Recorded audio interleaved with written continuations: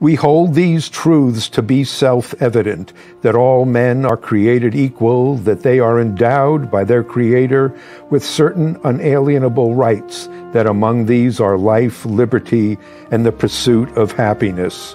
These words from the Declaration of Independence are familiar to many of us, and yet it took 143 years for women to get the right to vote, and 189 years for Black people to get the right to vote. And still today, life, liberty, and the pursuit of happiness are still only words for many people.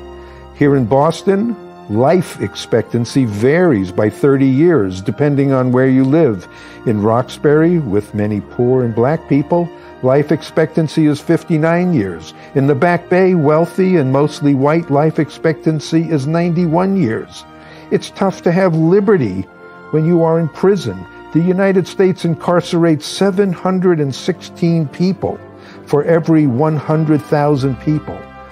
Our rate of incarceration is more than 5 times higher than most countries in the world. Millions of people in our country don't have health care, a decent job, good education, a home they can afford, and that makes it pretty hard to pursue happiness. So on this show, you are going to meet people who are making it possible to have life, liberty, and the pursuit of happiness. People today who are making the words of the Declaration of Independence come true. Hello, my name is Michael Jacoby Brown, and I'm your host for We Hold These Truths. And today we're very lucky to have George Luse, an organizer for many, many years with the Massachusetts Teachers Association and other organizations as our host. George, welcome to We Hold These Truths. Nice to see you. Thank you, Michael. Yeah, I'm really glad you're here. George, can you tell us a little bit about your early life, your background, and where you got your values from? Well, just let me say quickly, I had not seen the introductory video before, and I'm humbled to be counted as a person who is helping with this life, liberty, and pursuit of happiness. That's been my life's goal, and I'm really honored and humbled that you asked me to do this, Michael. So thank you. We're honored to have you, George. Ask the question again. I'm sorry. Just tell us a little bit about your early life and where you grew up and where you got your values for pursuing justice. The older I get, the more I understand that my life story really starts with the life story of my parents, who were both born in Mississippi. My father was a city boy born in Yazoo City, Mississippi, where my mother was a bit more rural, born in Duck Hill, Mississippi. And I was raised in Detroit. Like many African American families, my parents migrated around World War II when my father was stationed outside of Detroit, Selfridge Air Force Base. My mother came up to work in the post office, my values come from them, and the more I sort of unpack my life, I understand that they were traumatized by living in in Mississippi in the early part of the 20th century. My mother witnessed lynchings that sort of impacted her life. My father, was ashamed of the fact I didn't really understand my lineage, only to find out at the age of 30 or so that my great-grandfather was a white man who, for want of better, I don't know what was happening in Mississippi, but I gotta assume that he raped my great-grandmother, and that sort of, set their training for me. That is, you got to be twice as good as white people to get anywhere, which said to me I was twice as inferior as Black people, which made me strive, which made me determined to be successful, but always with this internalized racism monkey on my back. But they taught me to persevere. They taught me to not rock the boat, but to keep moving on. I mean, I remember several times calling in several situations as I got older, and felt like a soldier in a war that I was not prepared for. Calling my mother in tears, telling her to let me come home. Don't make me stay in this place with all these white people.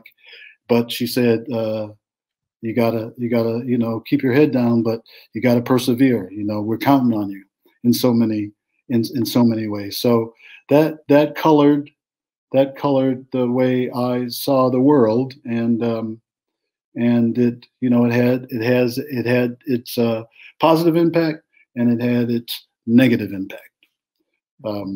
So that's sort of my early training, my early view, where my early values came from, and my parents, especially my mother, was very religious, and there's a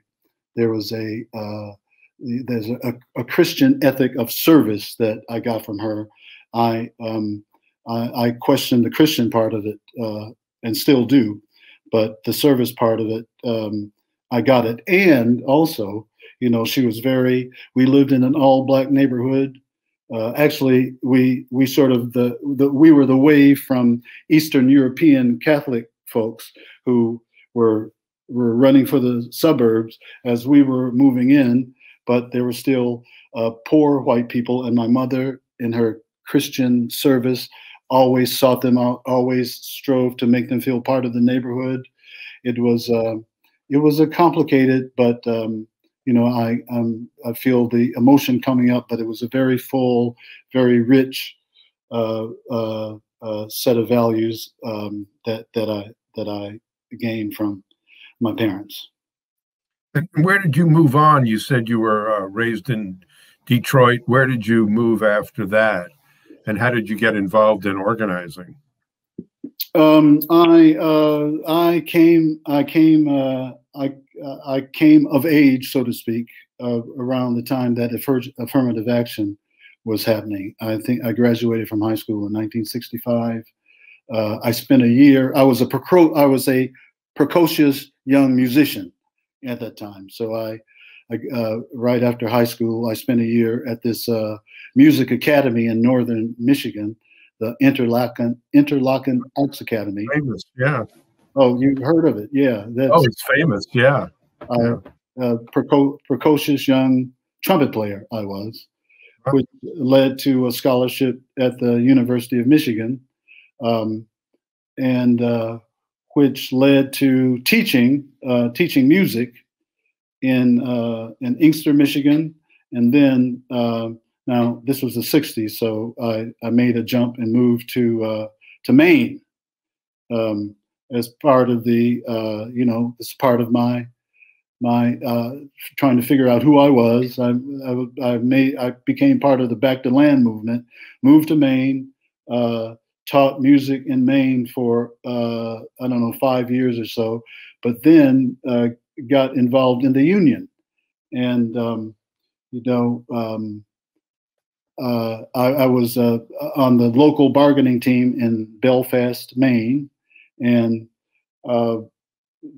from there I got a job with the Maine. It was then the Maine Teachers Association. Now it's the Maine Education Association.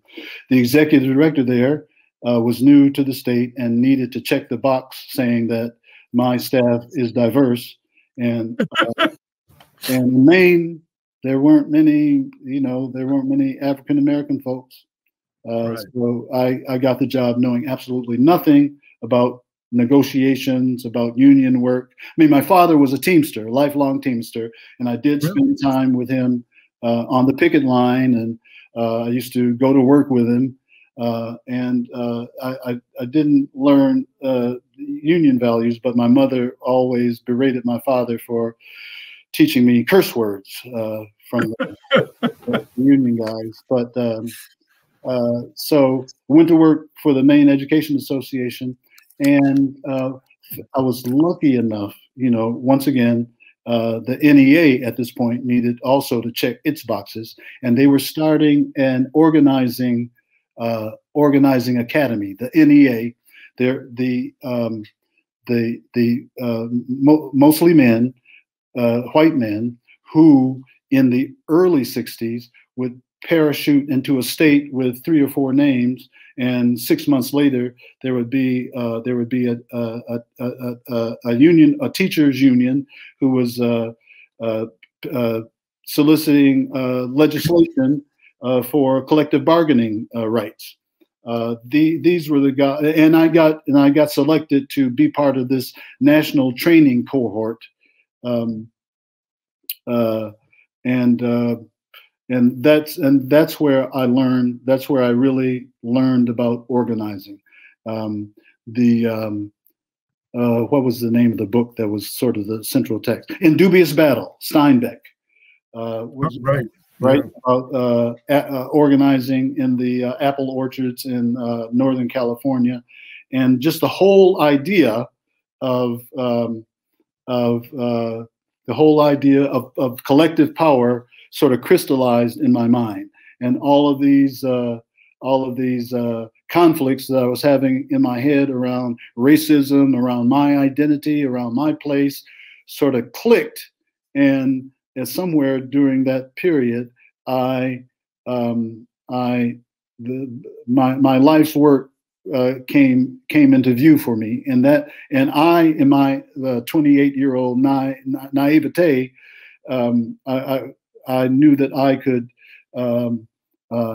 have a serious impact on racism. As a matter of fact, at one point I actually thought I could eradicate racism, just to show how naive I was in my lifetime with this powerful tool, organizing, and I remember that first definition: people coming together to create power to accomplish mutual self-interest gains. It just clicked, and I became part of this national cohort, and learned organizing as I went along, and that's how I fell into it and became sort of lacking the aggression, bargaining aggression that I saw in my white counterparts. That's just not me.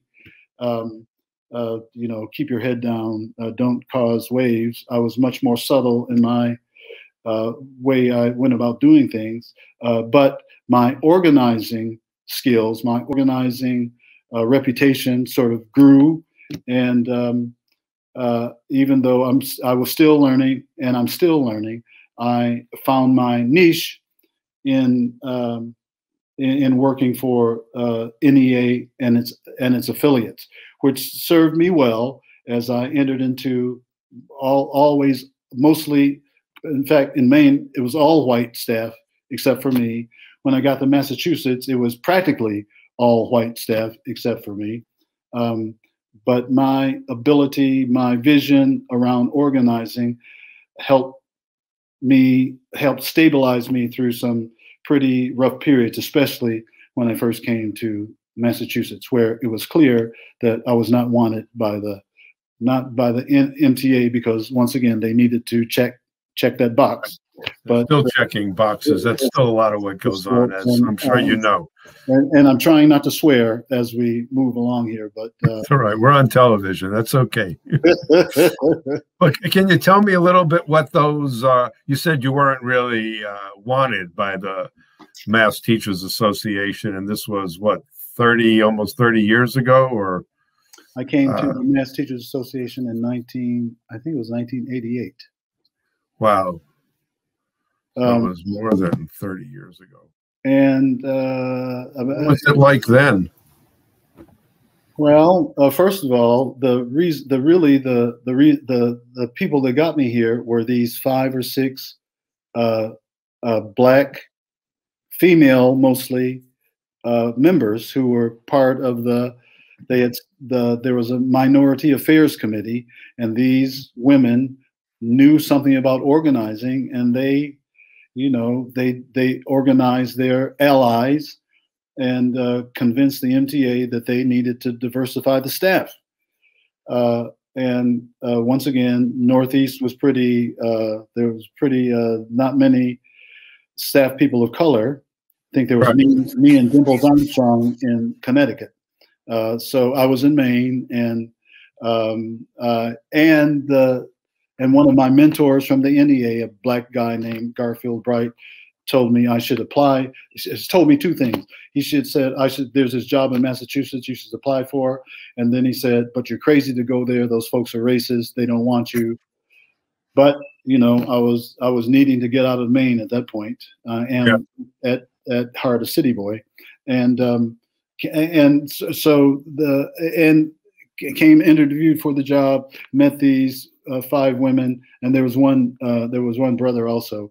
I got hired, and I walk into my supervisor's office, and this was, I think, the last presidential election. Jesse Jackson was a candidate. I'm proud to say I was a delegate for Jesse in Maine. I didn't go to the national, but on his cork board there were cartoons after cartoons disparaging horrible racist about Jesse. So I knew that I was, you know, I was going to have some rough roads, but you know, my mother is in my ear saying, you got to persevere. You know, we're depending on you. Keep your head down, stay safe, but get in there and do something. So at the end of my first year, he wouldn't give me, you know, you get a year's probation. He refused to give me professional status. And these same 5 African-American women came to my rescue and demanded, I don't know, you remember Ed Sullivan, who was the director? I do. They lit up his behind and said, you make it, you give this man the what he needs to be successful, or else. And he moved me out of an office. I had and they treated me like I was like in the new office. He must have given them the riot, you know, the riot act too, because they treated me like I was the long lost son. Of course, that didn't last forever either, and I got into conflict there. So, and I learned early on from these black women that I needed to establish a power base, and luckily, I knew how to organize, and that power base supported me. People that I met and worked with in my early years were my support throughout my career at MTA. And who were some of those people? I don't know if you remember the names of the 5 black women and the 1 black guy you mentioned. This was a long time ago, I know. Well, Josephine Bernard, Edith Cannon, and the Louise Gaskins. And then there's Ann Wass, who was a white woman who was a powerful ally. Those are the names. I remember. And they were all teachers in various districts, I assume. Yep. Right? Yep. Yeah. Randolph, and I'm not sure. Ann was someplace in southeast Michigan. Louise Gaskins was from Bedford, up that way. So you were there for a long time, and I know when you think about your years there, what are some of the lessons that you say you learned there as an organizer? What are some of the most important things, or I don't know if you have one short story to tell that sort of explains. I also had the opportunity to take the so NEA training is okay, but NEA is NEA.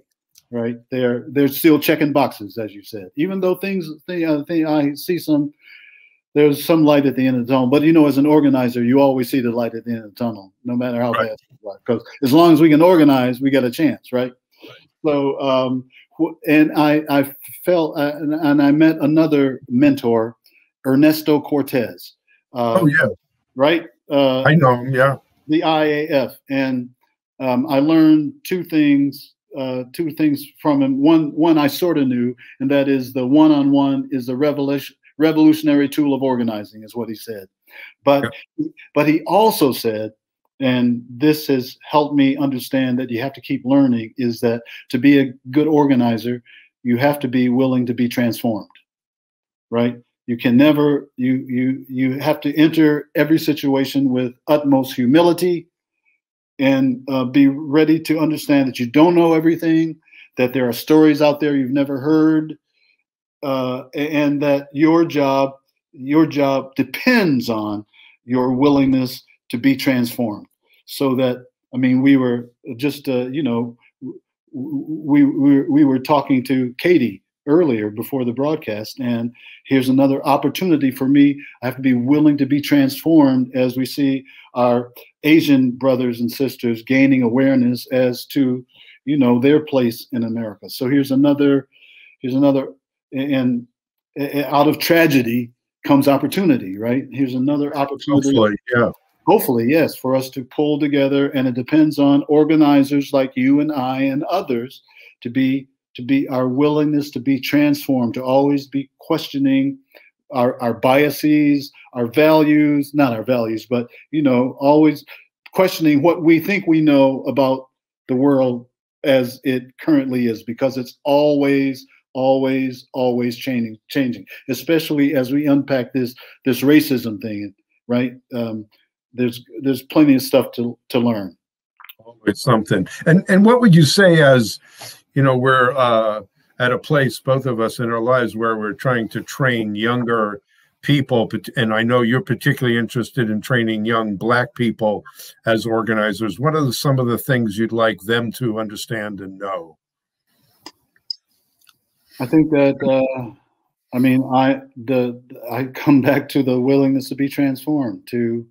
It's up to we elders, seniors, to use our skills to hook them, to go out and meet these young men and women of color, and meet them where they are. And as Ernesto Cortez said, the one-on-one is a revolutionary tool of organizing. Get out there and do one-on-ones. If it on the street corners, in the church, wherever we can find young people, at the YMCA, I don't know where, but they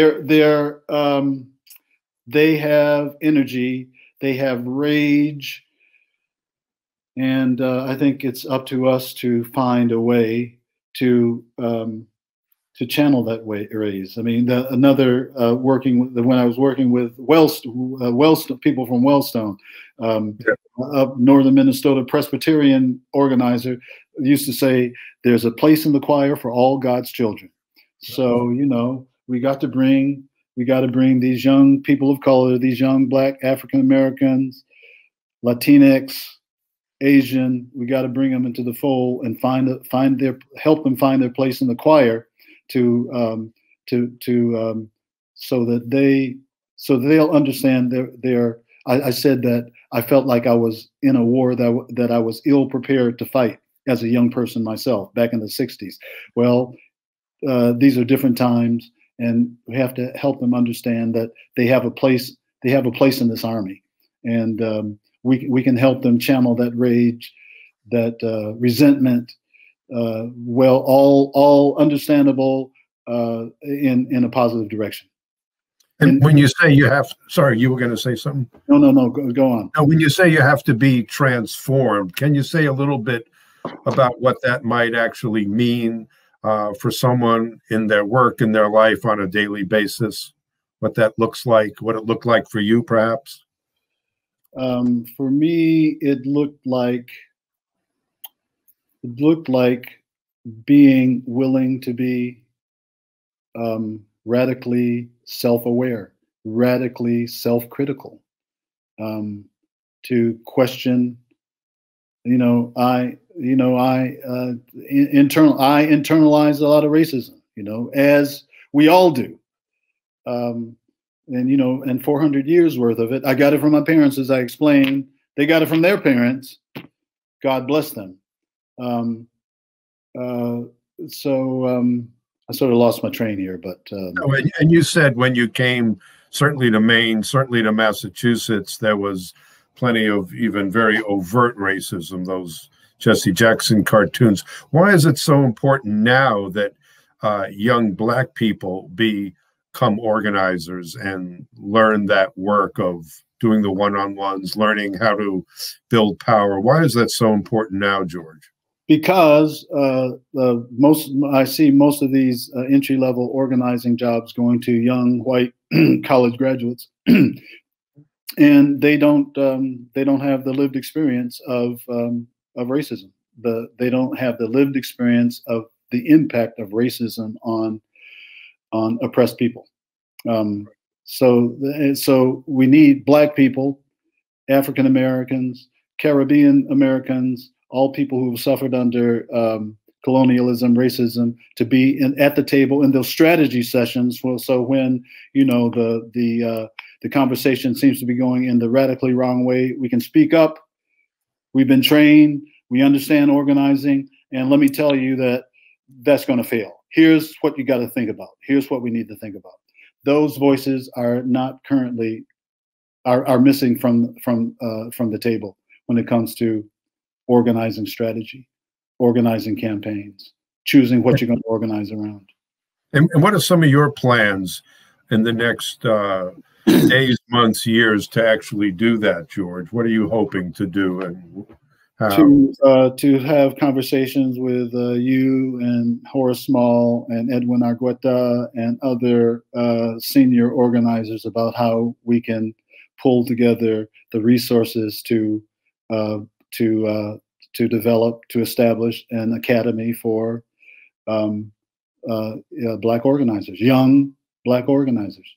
The organizers who probably won't have the opportunity to go to college, but have plenty of life experiences, which are invaluable, more valuable than going to a college where the myth of we're in a post-racial society or whatever is fed. You know what I'm talking about. I know what you're talking. And what would you say to them if you were talking now to some young Black person who was thinking of, getting into organizing? What would be like some of the words you would say to them? Well, I would start out with, how's it going for you? Where are you? That's where I would. What I have to say, it's your time. It's our time. But I don't have anything to say until I listen first, and then it will be to support, starting where you are, to give you what are your dreams. Given where you are, what are your dreams, and how can we put together an organization that will help you realize your dreams? I mean, I just have to enter the conversation as a humbled and ready to listen and say whatever I have to say as a response to where you are. Right. I can see your teaching. The thing is, be willing to be transformed. You can be transformed. I mean, that would. That for me is you always have to keep learning. To be in a good organizing, you have to be willing to learn all the time about yourself, about other people, around different situations. You just have to have a brain that's open to everything. Well, thanks a lot, George. Our time's almost up. I know it went quickly, but if there's one last word you want to say to people who are thinking about getting into the organizing business, what would that be? Anything else? Michael, I think I said it all. Okay. Now, George Luse, you spent a lifetime organizing with the Teachers Union, first in Maine, later in Massachusetts. You were certainly the only Black organizer much of that time, fought that battle, and we're looking forward to having you teach many others and listen to many others. I'll just say that I haven't spent a lifetime organizing yet, but I plan to. Right. You still got quite a lot of time left. Well, thank you. My name again is Michael Jacoby Brown. I'm your host at We Hold These Truths. We were very honored to have today George Luse, an organizer for decades with the Massachusetts Teachers Union and still organizing, especially young Black people who can take the work that George and others have done into the future. So George Luse, thank you very much. It's an honor to have you on our show. Thank you. Thank you, Michael. Thank you.